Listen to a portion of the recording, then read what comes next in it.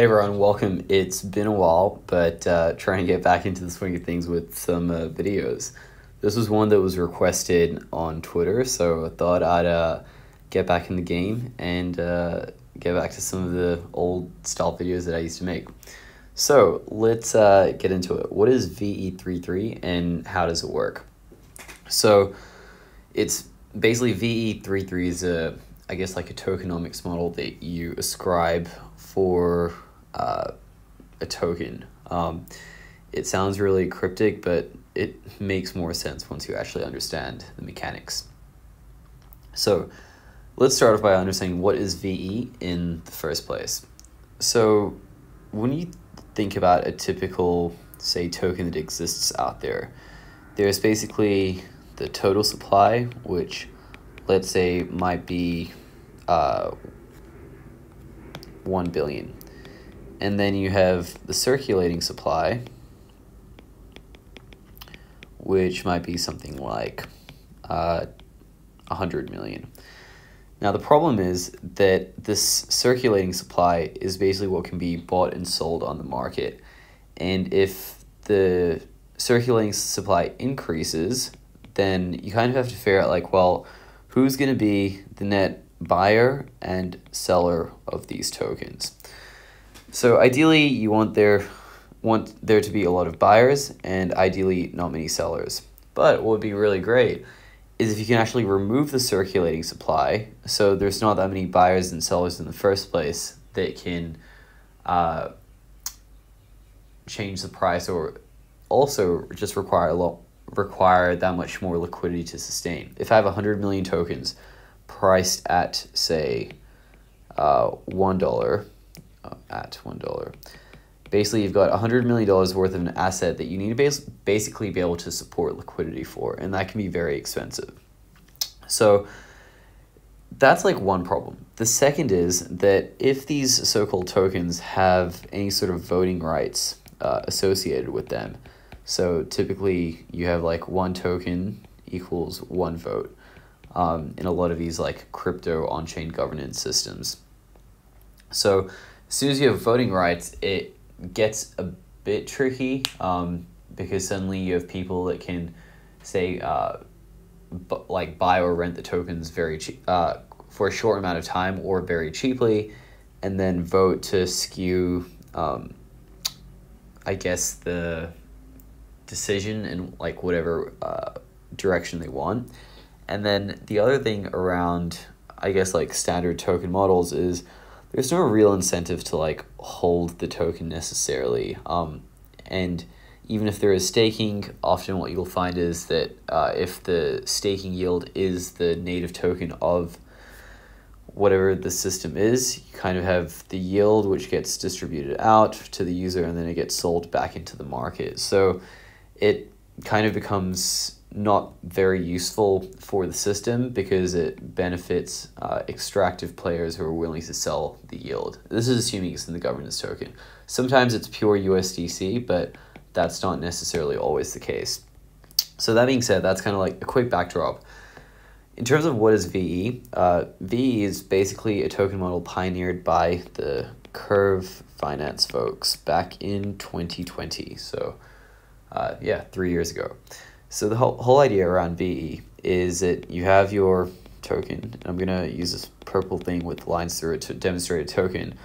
And you basically lock it up in the system, which is VE'd effectively. But VE stands for vote escrowed.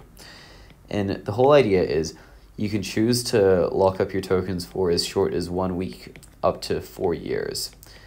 Now, what's really cool is the longer you decide to lock up your tokens for, the more voting rights you get in the protocol itself, and you get a larger proportion of the tokens that get distributed back to vote-locked users. So basically what you're saying is if I'm willing to be more longer-term orientated in this protocol, the protocol will say, well, I'm going to give you more rewards because you're taking away more circulating supply out of the system, but also just demonstrating your loyalty to the protocol and showing you're not mercenary or here for the short term, I guess, benefits. So that's kind of how VE works at a high level. Now, there's a few problems with the VE tokens, and we'll kind of cover that next. I'm going to use a different color to explain that. Let's go orange. Cool.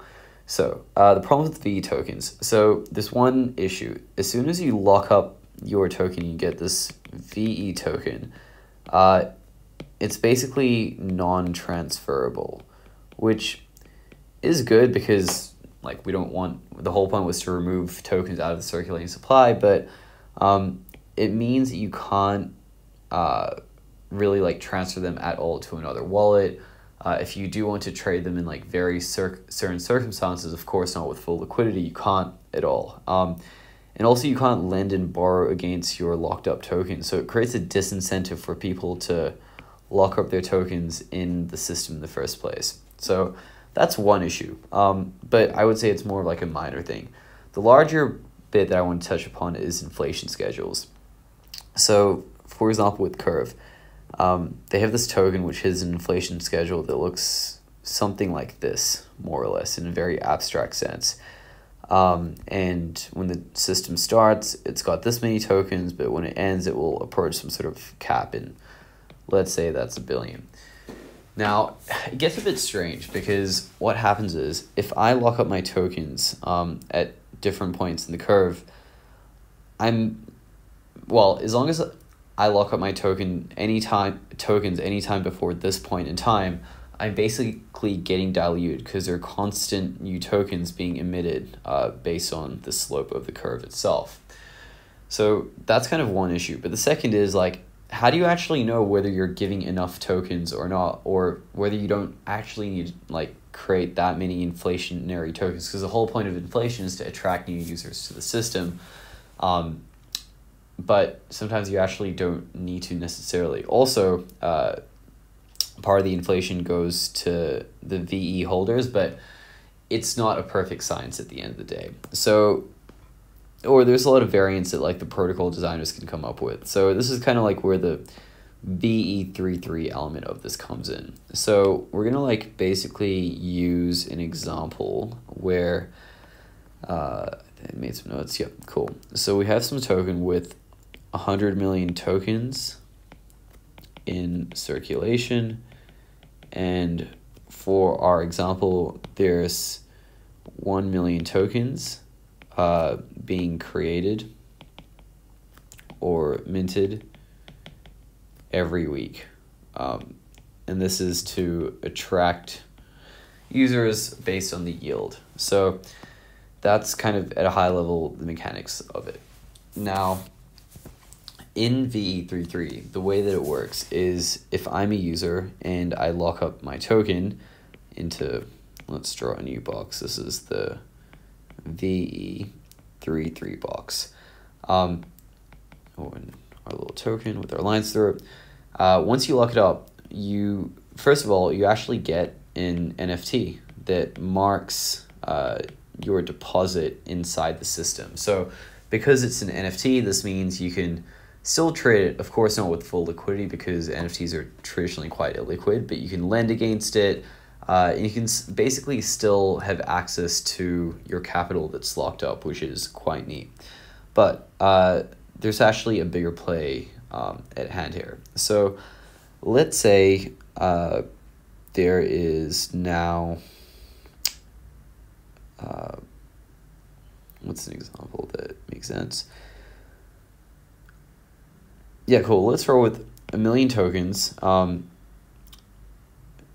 being minted. And let's suppose for a second that 50% of these tokens are deposited inside VE33, or they're basically like vote escrowed.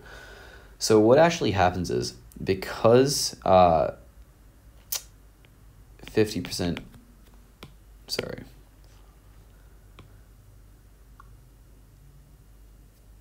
Because you have essentially, okay, sorry, I was trying to figure out like what is going wrong in this whole equation. So there's one key variable I forgot to add. in this whole thing, we're going to assume that 50 million tokens in circulation are actually already locked in the system. Yep. Okay. That's what I was missing.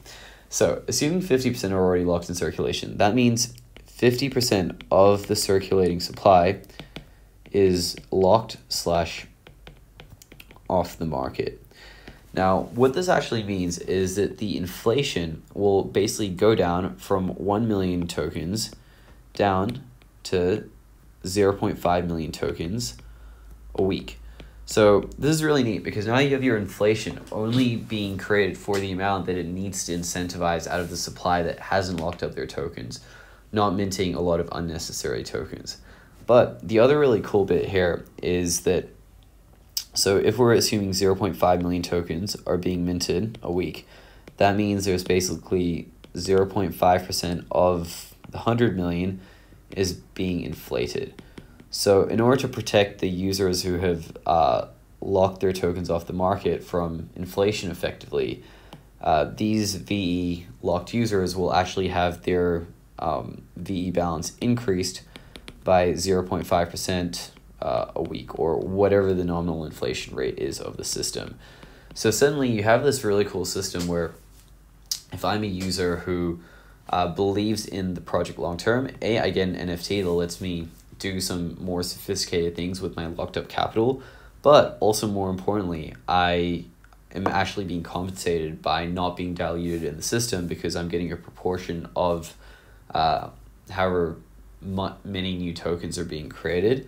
And also it's getting healthier for the system because the system is going to actually start printing less tokens. So going back to our earlier example in like Curve, where you kind of have the static curve, in this new system, what actually happens is like you might project your curve to be like that, but if let's say you can really incentivize people to lock up their tokens as early as possible in the life cycle of the protocol, you can actually end up with something that kind of looks like that, which means that the inflation might be really high for a shorter period of time and then it tapers off very quickly. Or you might even have a graph that kind of just looks like that, which is beautiful. But it really depends. So at least like this kind of explains the dynamics of how this V33 is more or less like a few like minor optimizations that makes the greater system more efficient at the end of the day, and also locks certain user benefits such as like being able to mint the NFT. Anyway, that's really about it for this. I hope you guys enjoyed the episode. Sorry for the little confusion in the middle. I was trying to figure out like what had gone wrong. I basically made notes as well, but I guess this is what happens when you haven't kind of been in the game for a bit. Anyway, I hope you enjoy this. Let me know if you want to see anything else, and look forward to seeing you guys in the next video. Peace. Bye.